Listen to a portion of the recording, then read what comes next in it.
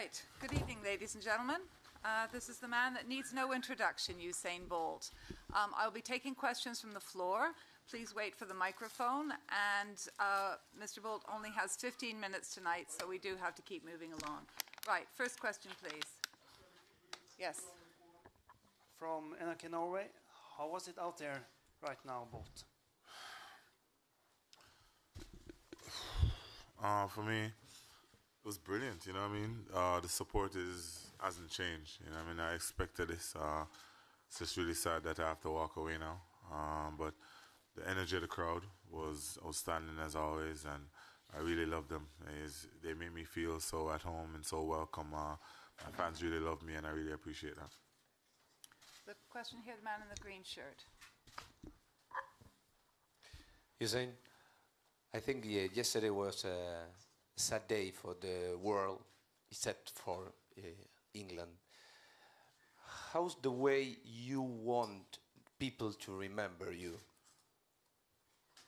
For me, I don't think one championship is going to change what I've done, really. You know what I mean? I remember after losing the 100 meters, someone said to me that, you say, don't worry, Muhammad Ali lost his last fight also, so don't be stressed about that. And for me, I've proven myself year in, year out throughout my whole career, and I don't think one championship or one race or the fact that I didn't end my last race is going to change the fact of what I've done in the sport. Okay. There's a question at the back there. The man in the... Sitting down. The gentleman sitting down. Thanks, Usain. Eddie Pels from AP. I just wanted to know what the last 24 hours have been like. How's your leg? What emotions have you gone through? Well, after the injury, I just pretty much tried to get home as quickly because we had to start treating it. So I went home, got treatment, stayed up for a while just to text and just to talk to people who were concerned about what was going on. Slept a little bit, woke up, treated again. I just been home, taking it easy, and I just continued treating my injury until we get a chance to do an MRI tomorrow to see if it's as worse as I think it is. Okay. Question to the gentleman behind. Usain, I was just wondering if you could cast your mind back to last night and tell us how you were feeling when you were waiting to come out on the track, particularly because many of your teammates and the Americans as well were quite livid with the amount of time you had to wait there. Yeah, it was unusual.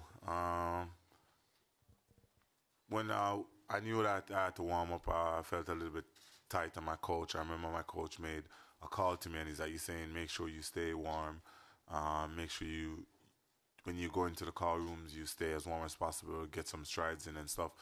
And when we got into the second car room, into the area where we could stride out for a while, we did that. But when they took us to the area behind the billboard, I think, it was for a while. I think, if you guys know, we were there for both medal ceremony. So that was like pretty much 10-15 minutes. And it was kind of windy, and I remember saying to one of them, like, why did you guys bring us out if you know that we're just going to stand there? You know what I mean? And they were like, they were ready, and then they decided to do the medal ceremony. So what can I do? You know what I mean? We're athletes, so we just got to follow the rules. Yes. Yeah, the microphone's coming. Hi, Usain. James McConey from Craigers Wild in New Zealand. You're not that old, so would you consider being involved in another sport, perhaps? You know, a bit of cricket, soccer, rugby? Well, I've always said I wanted to play football, soccer, as you guys know, because it's something that I think I'll be good at. But right now, after pulling my hamstring, I'm not really worried about that at this moment. Okay. Question here, please. Usain, it's me again. In April, you told me that you want to retire before you start losing. How sad is it now for you to end up with so much bad luck? I think this whole championship is bad luck for a lot of athletes. I think it's one of the most surprising championships. A lot of shock surprises have been happening here. So I think it's just a championship. I don't think It had anything to do with me personally. I came out here as always, did my best. I'm always going to leave everything on the track. It's just one of those things that didn't play out in the book. But as I always said, everything happened for a reason, and that's how I look at life. So I don't know why this happened, but I personally feel like everything happens for a reason. Gentleman in the grey T-shirt at the back. Ben Davies, SNTV. You said that athletes have to follow rules. Are you looking forward to having that new life where you no longer have to follow these rules anymore? Yeah, just to be free, you know what I mean? Something that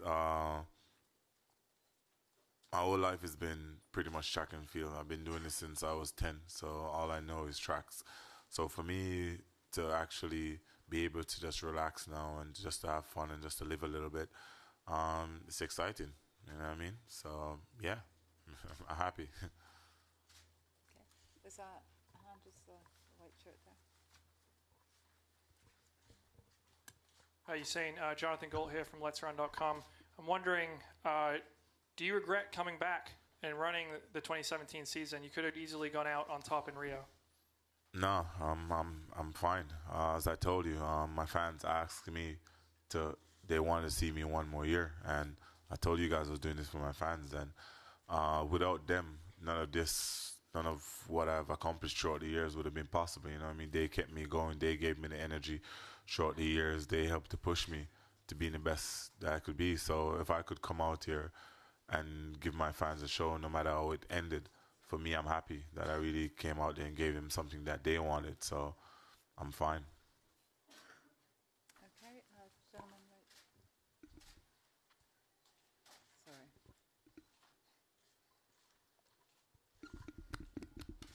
Sorry. Usain, Mark Cullen for Track and Field News and the Trackerati website. Much has been made of your forthcoming absence from the sport, but instead, what do you think that you have left that will help the sport to grow in the future? In other words, what do you think your legacy to the sport of track and field is? Well, I've proven that with hard work, anything is possible. You know what I mean? My motto says, anything is possible. I don't think limits. And for me, I was actually sitting down today, and we were doing an interview, and it was ironic that my motto says anything is possible. Don't think limits, and no one would ever feel like I'll be beaten at a championship. And I feel that it shows a higher level to the kids that, you know what I mean, continue trying in anything you do. You know what I mean? I feel that I'm on the wrong end of this situation, but I personally feel this is a good message to the kids that work hard, be strong, and just push on, you know what I mean? And for me, if I can leave something like that to the younger generation, that with hard work, no matter what's going on, you can be the best that you can be, then that's a good legacy to leave. Okay, Alex, just up here. Rosemary, just, no, right up here. Thanks. Usain, Alex Spink from The Mirror. Is there any scenario by which you may return to run again? No. Even for a one-off or anything at all? Are you absolutely committed after this championships that you don't want to go back on the track again? No, I think I've seen too many people retire and come back into the sport just to really make it worse or to shame themselves. So I personally feel I won't be one of those persons to come back. Okay, the gentleman from Jamaica at the back. From Jamaica? Who? Who's that? Oh, God. Well, all right. So this has to be a Jamaican question. It hasn't been a great championships for Jamaican sprinters, you're saying, and there's a sky is falling kind of thing going on back home. Do you think there is cause for concern as far as Jamaican sprinting is concerned? No, it's been a rough championship for a lot of people. I think throughout the championship, we have tried to predict a lot of wins that we thought was going to happen, and I think like half the people were supposed to win did not win. So I think it's just a championship, you know what I mean? It's just been up and down. No one knows where it's going, and somebody tried to blame me, so I started it. So But it's just one of those things, just one of those championships that everything does not go your way. So it's all about just putting in the work, and hopefully the Jamaican younger athletes see, and the ones that are on the team see what's going on and go back and try to fix what they need to fix, and just to train hard and get better. Okay. The lady in the white blouse, please. Yeah. Yep, just down there.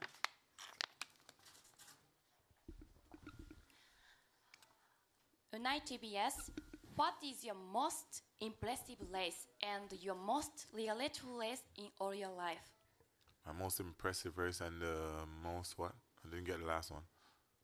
What was the last question? Second question. And realistic race, please. What? I'm sorry, could you repeat again, please? Realistic race, please. My most impressive race. I think 2015. I think when I had to really fight to win in Beijing was my most impressive race. I think it showed a lot of character. And my biggest regret is actually when I first started at the World Championships. I think that was one of my biggest regrets in the sports. Okay. Sorry, I'm trying to get... Okay, the gentleman at the back. Red. Yeah. Red hat. He's been waving for the last... Waving. Gentleman at the back in the red hat.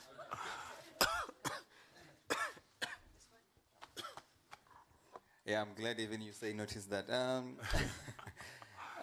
Is there anything specific that Usain will be doing? Are you going to be involved in athletics in any way? Am I going to be... Involved in athletics in any way? And anything specific that you'll be doing? I'm not sure what specifically I'll be doing now, but as I told you, my agent is talking to Mr. Cole to figure out what is the best way, in what way I can help the sport. And for me, I'm looking forward and I'm excited to be a part of this because I love track and field. It gave me everything I've had, and so for me it's a big thing. So I'm looking forward to that. And my coach also wants me to be assistant coach with him. So we'll see how that goes. Okay, just a couple more questions. Gentleman in the green hat. Usain, Elias Makori from Daily Nation in Kenya. If I may digress a bit, your thoughts on United this season? A big win today, big fan? That kind of put a bright smile on my face today. We looked impressive, you know what I mean?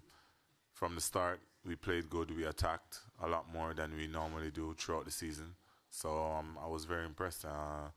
All the players played well. I can't really find anything bad to say about the team today. There were a lot of standouts. Lukaku played well. Rashford stepped up. And Matic was really good in the middle. So, yeah, that kind of helped my day today. Question at the back there, please. Yes, Usain. Jermaine Brown here from Television Jamaica, Gleaner as well. Where would you rank these London World Championships in all the championships you've been to?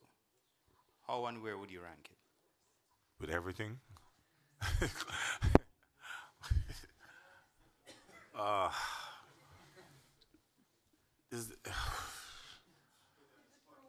I don't know.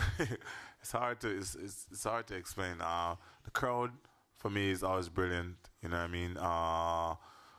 The competition has been outstanding. Otherwise than me, I think really it was no one knew what was happening because there were a lot of outstanding other athletes, young athletes coming up and really proving themselves. So that was good. Food-wise, it was okay. The hotel was good. So I don't know. London's always good, you know what I mean? Because I was based off of competition and the crowd, and the crowd was brilliant. Competition for me was not so much. So yeah, top 3, I would say. Yeah. One question behind there, please. Hi, Usain. Good evening. Simon from KLAS. moving forward, what are your thoughts about athletics in Jamaica? Do you think that there's a bright future ahead? Yeah, there's a lot of talent in Jamaica, hands down. I've seen it myself. I see the youngsters, but at the end of the day, I've always said I've always picked youngsters to really who's gonna come up and do great things. But I've learned that everyone is not like me. You know what I mean? You have to want it. You have to be hungry. You have to want to be the greatest. And I think that will be the key thing with the Jamaican athletes. Do we want it? Do we want to be the best? Do we want to be the greatest? So if they want to be great, they can be. So if they work hard and put the effort in, then athletics, for me, for Jamaica, will be safe. So we'll see what happens. Okay, the lady in the red. You've put on this great show, the greatest show ever, and I'm sure everyone here is sad that you're, stopping running. So you've done this for yourself, of course, but also for everyone else. So now then, when there's this retired Usain Bolt, your bucket list, what will you do for yourself? First and second thing. I have no idea. For me, you guys know, the first thing I'm going to do is try to go out and have some fun. You know what I mean? Just a party, just to go out, you know what I mean? I need it. I need to go out and have a drink. I've had a stressful championship, so I just want to go out and have a drink, and then tomorrow I'll spend some time with my family, chill out here. So, yeah, those are the two things on my list right now to do. So, gentleman just in the middle there. Thank you. Hello, my name is Georgi from Bulgaria. How do you see yourself in 20 years' time? And will you take your kids to the track to train athletics? 20 years, wow. I have no idea. Hopefully with 3 kids, married, still in track and field, trying to help the sport and just watching the sport grow, you know what I mean? So, and will I take my kids to the track? I don't know. Track and field is very hard, you know what I mean? I've said I won't be one of those parents to force my kids to do track and field. You know what I mean? If they want to run, sure, but I will not force my kid to run. But I will show them and tell them that's a great sport and encourage them, but not force them to run. Usain, Jacqueline Magnay from the Australian newspaper. When you were doing your last lap there, you stopped at the 200 metres and the 100 metres. Can you just tell me what went through your head and why you did that? For me, I was saying goodbye to the fans, and for me, I'm just saying goodbye to my events also. These are my 2 events that I've dominated for years. So I was just saying goodbye to everything, you know what I mean? I think I almost cried. It was close, but it didn't come. But I was just saying goodbye. That's pretty much it. I was saying goodbye to my events. Okay, we've got 2 last questions. This gentleman here has had his hand up. So one last question. You're saying after this year, after this hard season, do you regret it in any way that you didn't retire after Rio, since you wanted to do that before? We just answered that question. Sorry for that. I wanted another way. Sorry. He wasn't listening. Okay, the gentleman in the white shirt at the back there.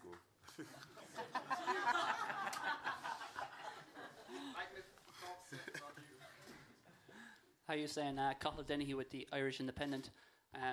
Just wondering, throughout your career, doping has been quite a big issue. I know you've never had any direct association with it all yourself, but just now that you're walking away from the sport, what would you like to see, either at any sort of level, whether at testing or organisational level, so that future generations don't have to deal with it? For me, I've always been strong on doping, you know what I mean? I feel personally, I've said it, I feel like athletes should get life ban if you go to your way to cheat to be a better athlete. I feel like you should get life banned. That's a fact, you know what I mean? Because the sport has been going through a lot. I said it, we've hit rock bottom, I think, last year before, and now we're kind of on our way back up. So now we have to really be strict on this to really help the sport to stay in a good light when it's just all about competition. So I've proven to the world that you can do it. You can be the great without doping. So hopefully the young athletes can look at me and see. And that's one of the things that I want to help also if I get a chance to be here on Athletics, to preach to the younger kids from a younger age and explain to them the work and what I've been through. Because I think getting to them at a younger age really helps to mold them into the right person, to help them to know what it takes to be great. Okay. The very final question, please, from the gentleman in the row with his arm up there. No pressure, sir, but this is the last question. Thank you. Heti Valus Weekly from Budapest, Hungary. Do you plan to involve yourself in media work, like a TV commentator or something like that? Oh, I don't know. I probably do a few things, but not much. I'm not the type of person to sit down and try to analyze races. I don't mind, but I don't think it'd be fun for me. I'm not that person to sit down. I don't like sitting in one place too long. So I don't think I'll be that person, but I'll do it every now and then for sure. I think maybe major championships. Yeah. Okay, on that note, Usain does not wish to sit down for any longer. I just want to say before I leave, I just want to thank everybody in this room. I know a lot of you guys have followed me through my career. You know what I mean? Some of you guys have written some bad things about me, but it is what it is. But without you guys, anyways, it would be the same. So I want to thank you guys for everything, and thanks for being a part of this and watching my journey and helping me to build and so on and so forth. So I just want to thank you guys. I really appreciate it. Thanks.